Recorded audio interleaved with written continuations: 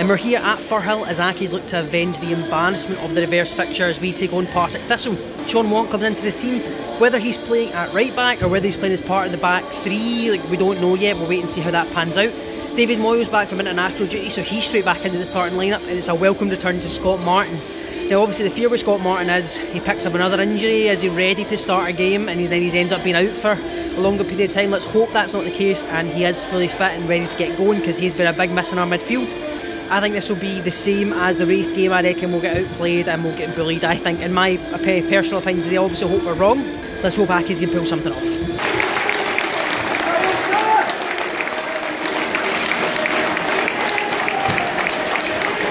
It's about 30 minutes gone and the game's been totally fought in the middle of the pitch.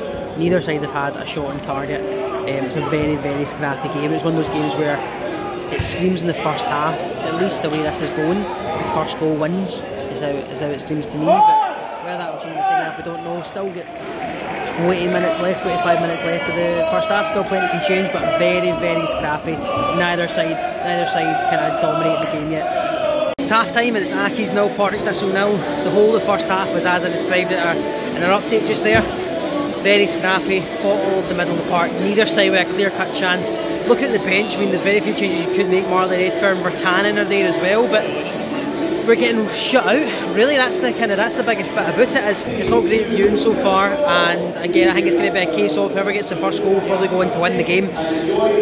Let's hope we come out with a bit more dominance in the second half. We're getting on the ball, but like I said, we can't get through the midfield and we can't get past the defence, so we find ourselves passing it along the back, then pumping a long ball up, which we've criticised the team for before under Martin Canning and Brian Rice, etc. So let's hope we change that second half. Let's hope we get the ball down on the deck and get playing. As I'm speaking, actually, Vertanen's going into the tunnel, so a possible change at half time. Maybe Scott Martin's only ever going to get 45 minutes, maybe. We'll see what happens there, but very, very scrappy. Let's hope we can just get that first goal and kind of plant ourselves in control.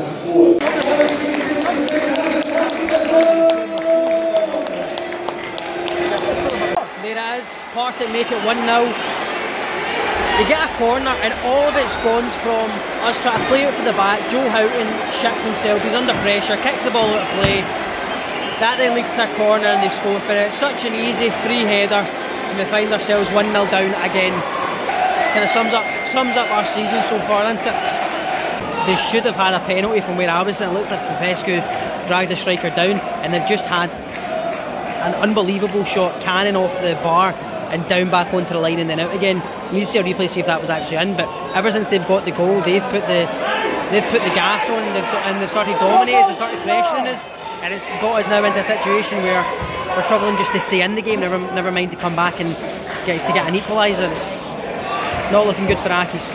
98th minute and balls fell to Popescu at the edge of the box. Keeper's no in his goal, and he tries to fucking loft it over everybody rather than just putting his laces through it. This is a disgrace, man. It's full time and it's Partick 1, Hamilton 0. I don't even know what to say about that game. I find myself week after week sitting with all the Accies fans that go to the games, kind of lost for words, don't really know kind of what to say other than it was embarrassing again today. This system that Stuart Taylor's try to pull off and try to get to work is clearly not working. We went through our period of playing well and we couldn't get results through it. We went through our period of playing badly that we're in the now and we still can't get results out of it. So something has to change, and I think it needs to be this system that he's trying to implement. We're sitting in the 90th minute chasing a game and we've still only got one up top. Andy Ryan's getting played out wide. It just doesn't make sense. It doesn't work for me, and it's clearly not working on the park either. Accies fans are getting more and more frustrated. The ones that are still going are getting more and more frustrated and angry when they go to the games, because our attendance is dwindling, and obviously a lot of the stuff that's going on off the park plays a part in that, but what's going on the park isn't exactly enticing for everybody to go. It was clear as day that Partick Thistle in that second half were going to push everybody up against us, because they knew if they put pressure on us that we would crumble, and that's exactly what we did. Every time we tried to play at the back, there was 2-3 men chasing the ball, and that made us panic, and that's exactly where their goal came from. The ball's played back to Houghton, he's got a man closing him down, he shits himself, plays it out the park, And it's from that throw-in that they build their pressure and get their corner, and then evidently their goal. So, you know, as I said last week against Wraith, it's getting harder and harder to convince myself, like a lot of Accies fans, to even go to the games now. Never mind to do, obviously, everything else that only Accies and that do at the games. You know, if you're looking ahead now, you're looking at Auchinleck Talbot, you're looking at Dunfermline, Kilmarnock. We're not going to get results off of these guys. Dunfermline won 3-0 today. You know, they've got this new manager bounce, whatever you want to call it, but Yogi will get them playing well, and Yogi will get them tough to beat. That's what an Accies side should be.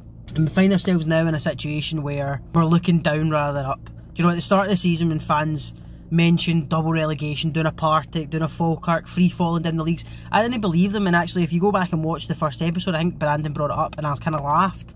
You know, I was like, it's not going to happen, that's not going to happen. Genuinely, we're at a situation now where I'm looking about who's coming up from below us than who we're trying to chase going forward, you know. It's now written in the stars for Auchinleck Talbot to pull off a shock result in the Cup, although if an Accies fan was to put their house on Auchinleck Talbot win, I don't think any Accies fan would disagree with them at this stage. We need to just get back to basics, as I've said before. Get back to basics and hopefully results will come.